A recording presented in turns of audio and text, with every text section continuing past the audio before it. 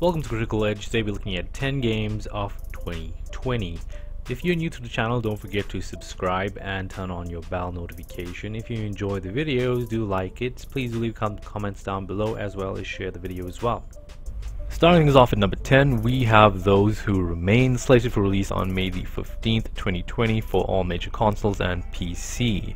It's a first-person psychological horror game that takes place in the town of Belmont, which has a heavy emphasis on night. In fact, basically most of the story takes place at night, where all these horrors come out lurking from the darkness. It has very similar gameplay elements to that of Resident Evil 7 and Silent Hill combined. It does have a bit of Soul Reaver in there with alternate dimensions of the same area, which makes for a very interesting mechanic, because in this instance usually what happens is you have to do different tasks in the same room but also in a different dimension, meaning that you've got to switch between the two to kind of work your way through the story. It seems to be a very linear experience, but at the same time it also has these really dark themes to it that's very interesting. It's something we haven't seen in a very long time in my opinion, and it's obviously going to give horror fans exactly what they want. All I can say is for now, we cannot wait to be afraid. Moving on to number 9, we have Deliver Us the Moon, a sci-fi thriller. You're sent up into space as the last astronaut in humanity to find out exactly what happened on a station on the moon in which humans found a way to use the moon as a source of energy. Everything goes silent one day, and you are then tasked with having to go up and investigate exactly what happened to everybody and why did all communication stop. On the moon itself, you are alone with your only companion being a little robot by the name of Ace. All I can tell is for this one, it's more based on exploration of the moon with a lot of anti-gravity and weightless features in it. It's definitely something which is driven more by the story than anything else, and obviously you are going to have to uncover the truth of what happened, which makes it one of these more intricate sci-fi thriller titles that just keeps you hanging on the edge of your seat up until the end. Also to be released on April the 24th exclusively for the PlayStation 4. Coming in at number 8, we have the Command & Conquer Remastered Collection. This has been rebuilt from the ground up. It's not just simply taking the old thing, slapping on a new look to it, and then pushing it out the door. No, they've actually gone to the extent of re-recording the original soundtrack. They've also recreated new models for the game, and you get to switch between the legacy and the new models, which can be presented in 4K 60 FPS. And also for new fans, it's a good way to get into the series if you haven't already picked up Command & Conquer in the past, or if you're like me where you've actually played the game from like Command & Conquer 3 onward and you find it a bit difficult to go backwards with the older visuals. It's a great way for existing fans to obviously get the type of fan service they've been wanting for a very long time, and the community itself has also been helping out with the development process while they've had 24-hour direct access, and they've also come up with a better user interface which has been redesigned to obviously assist with making this game a lot more easier to deal with and a lot more simpler for people who are new to the series as well. Apart from that, cutscenes have been remastered from looking all blocky and choppy to now looking all smooth and edged out. It looks absolutely amazing from what we've seen, and obviously the proof is in the pudding. Or rather the proof of the pudding is in its taste. We only get to see what it's actually like once it's released, but thus far everything tells us that this is a game that's going to be remastered properly. It's not going to just be something that's just been given a fresh coat of paint and pushed out of there haphazardly. I'm just saying, I'm looking forward to this one, and I hope you are as well. Coming in at number 7, we have Wasteland 3, which is a long-awaited sequel to the Wasteland 2 Director's Cut. It is to be released on August 28th, 2020. It is a party-based role-playing game. You do have the option of playing either solo or co-op with a friend. It is a story-driven experience as well. So as you progress through each mission, you obviously progress in the different story arcs. The game is set in Colorado, or rather a frozen version of Colorado, where survival is difficult and a happy outcome is never guaranteed. Wasteland 3 will feature a deep and engaging story. At the same time, it is a story-driven campaign, so whether you're playing solo or co-op, the story obviously progresses regardless of who's jumping into the match itself. The cool thing about it as well is they are adding in player vehicles, there's some environmental dangers, as well as a revamped and more fluid action system which has been improved from Wasteland's 2 tactical turn-based combat system, which is also going to be unique to Wasteland 3. For this, it's definitely one of those games where you're going to have to just hop in with a group of friends and spend countless hours. If it doesn't mean you're progressing through the story, then at least progressing through each level and figuring out new ways to either get a better time or even improve on your older missions. Coming in at number 6 on this list, we have Vampire the Masquerade Bloodlines 2. This is a very, very long-awaited sequel that the cult fans have been dying for a very long time. Speaking of dying, the story starts off with you as a human being dead and waking up as a vampire. So from the first day of death and onwards, you've got to figure out how to survive as a vampire. You've also got to learn the rules and the tenets that they follow. You learn that they're obviously older and more powerful vampires than you. There's also factions inside of the city. You get to learn about your abilities as well as go on missions through what appears to be an open world action adventure setting. From what I can see thus far, the entire game looks absolutely stunning and beautiful. Obviously this is just a trailer and we only get to see what the game actually looks like when you fire up on your consoles, being the PS4, Xbox One, or alternatively a PC. The story itself appears to be mission based and progresses as you go along through each mission, so you may get quests on the side. Not too sure about that as yet. What we do know is that you have access to various different powers as a vampire. You obviously got to learn how to use this. The other rule as well that I've found very interesting is that there's different factions of vampires, meaning there could be a possibility that different vampires have different abilities, and then obviously they have different rules which you are not to break. So from what I can see thus far, the game seems to have either these story driven mechanics which you can obviously follow, at the same time certain rules which you must not break lest you find yourself in trouble. It's going to be one hell of a ride for fans of the series, and also those of us who are going to be new to it. Look like we're going to get something really, really good that we'll be able to put in probably hundreds of hours into. Coming in at number 5, we have SpongeBob the Battle of Bikini Bottom Rehydrated. This is actually a remake or remaster of an old title from the PlayStation 2 era of consoles. Now it does feature a lot of characters from the main storyline such as SpongeBob, Patrick, Sandy and Mr. Krabs, along with Squidward. I mean, it wouldn't be SpongeBob without it. The levels itself is designed similar to that of Crash Bandicoot and Spyro. It appears to be an action platformer title where you can also engage in multiplayer segments. I'm not too sure how the multiplayer would work out though, as to whether it's level specific or whether there's an actual multiplayer mode where it's somewhat like a battle royale between you and all the players, similar to that of Crash Bash. I mean, the single player does appear to be similar to that of Crash Bandicoot on its own. Apart from that, it's these types of games that actually get you going as a gamer. It's not as serious as the other ones that we've seen on this list, and it's fun to have these little quirky ones here and there. These things keep you going as a gamer, you know, taking a break from the more serious types of titles and having fun with your family on the couch, just sitting down and having a good old party game. It's nice to have it.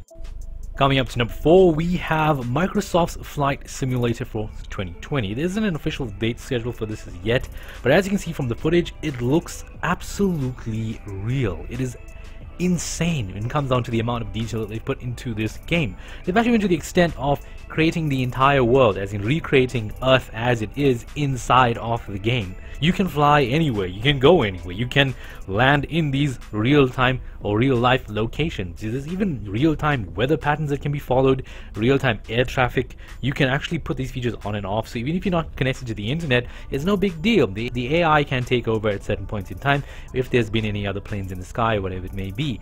As far as it goes in terms of any simulator to date, this is going to be one of the most realistic ones you're ever going to see. From weather patterns to animal behaviors, flocks of birds, those kind of things, even all the way down to like giraffes and elephants and lions. It's everywhere is just as real as it can be. No matter where you go in this entire game, you will never lose that sense of realism. Clouds move over landscapes as if though they do in real life. No two clouds are alike. Lighting, every single thing, right down to its finest detail, is as real as it can get inside of a video game. All I can say is Flight Simulator fans are going to have the time of their life, and if you haven't used any Flight Simulator games before, now is a good time to do it. You could basically travel the world from your computer and land wherever it allows you to. You can see the pyramids, you can go through the Great Walls of China, those kind of things. It is absolutely phenomenal. The amount of detail, the amount of work they put into this is amazing, and it's a good time for those of you who got a dusty old flight stick running around to pop that in and enjoy the ride. At number 3, we have Marvel's Avengers. The quality of this game seems to rival that of Insomniac's Spider-Man for PS4. The story as well of the game is very interesting in the sense that it starts off with the public, or rather the world, loving the Avengers for who they are and what they do for them. From there, the Avengers go on to a mission where everything goes horribly wrong. Captain America appears to die in the trailer, and the rest of the Avengers are blamed for the death, pain and suffering for thousands of people in the area due to the botched mission. At the end of the trailer, it appears that they were actually framed, and some other sinister force behind all of this did this on purpose in order to get rid of the Avengers, or to at least make the public hate them to the point where society no longer wants anything to do with them. What's more interesting is that the story itself seems to be set, or the main story itself seems to be set in a somewhat post-Avenger world, where it is basically either illegal or Avengers just aren't all that interested in doing their jobs. From there, obviously, stories unfold, and I don't want to spoil too many details for you, but all I can say is the game itself looks extremely beautiful. Each of the Avengers are actually given the powers that we've seen in the movies, and they actually do look and feel like their movie counterparts. From what I can see though, everything about this game is obviously story driven. We don't know what type of level design we're going to get as to whether it's going to be open world or not, but it could be mission based. Each character as well will be able to switch between them, not really sure about that, or whether each character will have their own mission. The other thing which would be cool as well is if each character is given a different scenario in each mission, that way you can view the story from each character's own point of view. For now, all we can do is wait and speculate, but at the same time, from everything we've seen thus far, this is definitely the Avengers game that fans have been waiting and wanting for a very long time. We just hope that it delivers when it is time to do so. At number 2, we have Yakuza Like a Dragon. The story of this one takes place around a central character by the name of Ichi, who takes the fall for a crime that he never committed. He gets sentenced to prison for 18 years. When he returns, he expects to find a welcome party from the people who he took the fall for. Unfortunately, this doesn't happen, and instead he is betrayed and shot. Obviously left for dead, that doesn't really happen, and he then goes back on a mission to find out exactly what had happened in the time that he was in prison and what is going on around him. Unlike previous Yakuza games, this one doesn't have a beat-em-up mechanic. In other words, it is actually a turn-based RPG.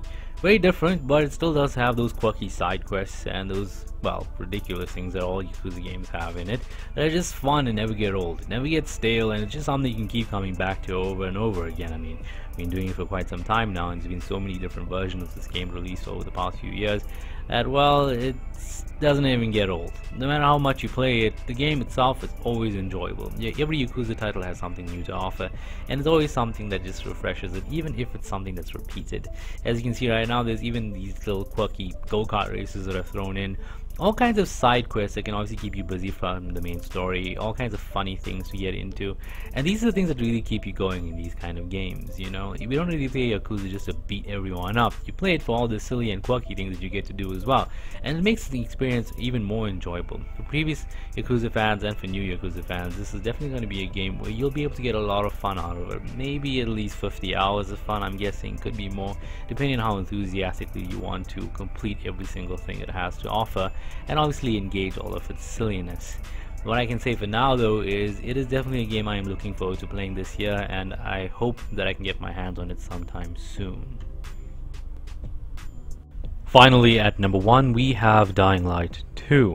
This game has been teased for a long time, since E3 2018, and it does have some very interesting mechanics, I must say, for myself. What's unique about this game is that every choice that you make actually affects everything that you do. Now, this isn't exactly something that you haven't seen in the past before.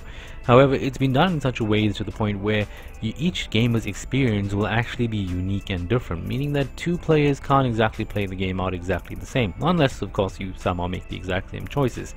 Each and every experience will be different, meaning that every time you replay the game, you have all these little fun side quests that you can handle differently to obviously change the outcome of the world and how it all progresses. What's interesting is the way it also unfolds. You see, your changes aren't immediate. They happen several days later, and as the game progresses, more and more effects take place later on.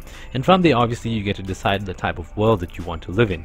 Whether you get to live in a world that is suppressed and governed by somewhat civil soldiers who want to force some sort of authoritarian regime on its population, who then resists and fights back, and then you have a choice whether you're going to fight with the people or fight with the regime. Alternatively, you can obviously go against all of this, make a different choice, and then invite some of the worst people to the city, making it a dangerous playground during the daytime, not just the night. During the night, you obviously have the monsters to worry about, which is similar to the previous Dying Light enemies. I must admit though, I like the whole I Am Legend thing to it. Obviously now there's more people in the city with you, it's a bigger society, and bigger social system for you to somewhat maintain. Depending on your actions, that will determine exactly how it all unfolds and the type of experience you go through as a gamer. I'm not too sure whether certain ones will make it more difficult for the player, or whether it'll just be the same kind of difficulty but a different kind of story and different kind of missions that pop up here and there. Whatever it is definitely going to be a game that has a lot of replay value based on these choices. And obviously, like I said before, each and every game experience is going to be unique based on the options that you choose. So that alone itself means this game has tremendous value and tremendous potential for being replayed over and over each and every time, and it's really something you gotta look at. I mean, that's the kind of quality you'd expect from most games, how much of replay value it has after you completed it as well. You don't want to fork out $60 for something which you can only play for a couple of hours and then put it down. You know, it's not always good to have that kind of practice in place.